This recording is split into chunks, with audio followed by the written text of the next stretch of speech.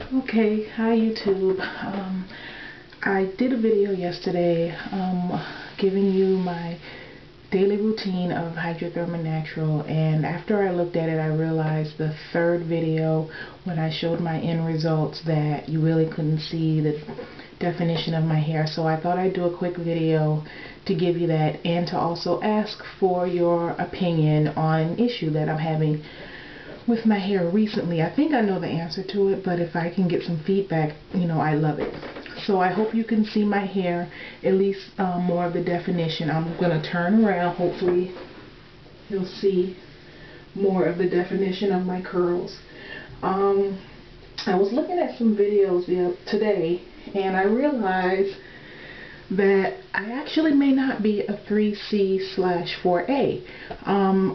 I think I'm like a combination of a lot of different textures, and I'm just confused. So, but one of the main issues why I'm doing the video is because I'm having issues with my ends. I know with curly hair, it's very difficult to kind of gauge when you actually have split ends or not, but I know I clipped my split ends maybe 2 weeks ago, and I did the 2-strand twist method, which was I saw that on Healthy Hair Journey's channel, and that seemed to work. But I don't know if you can see, like at the ends of my hair, like there are little areas where my hair is kind of like frizzy or like straggly, and like I don't know if that's actually split ends or that's just the way my texture of my hair is. And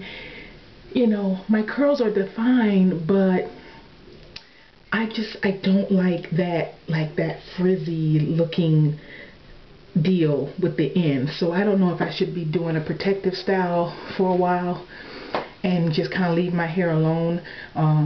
If you look at, like I said, like my videos from yesterday, that's basically my daily routine, and I do put heat in my hair, so I'm thinking maybe I need to stop that, and maybe is what's affecting kind of like the frizziness.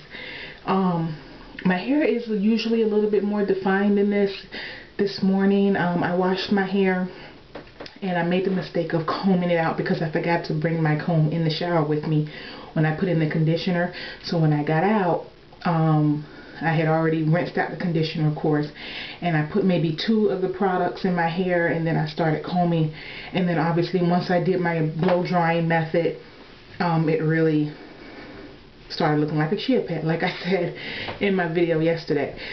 So that's kind of like why it looks a little bit probably more bushy than usual. But yeah, but if you guys have any tips to give me, one method I was doing when I would blow dry my hair, all the little stragglies, I was just snipping them, and obviously that's not a good idea to do, because if I keep doing that I'll be bald. So give me some tips. Maybe like I said, maybe I should go do some protective styles for a week or so and just kind of leave my hair alone. I do wear my satin bonnet, and I do heavily condition my hair when I'm supposed to. But if you have any tips, let me know. Alright, so again, here's my hair, and then I realized I didn't get to show you the real length. So here's the length, and it is growing really nicely. Like I'm actually getting like a little fro, which is cool. But I don't like the side, so then I push it behind my ears.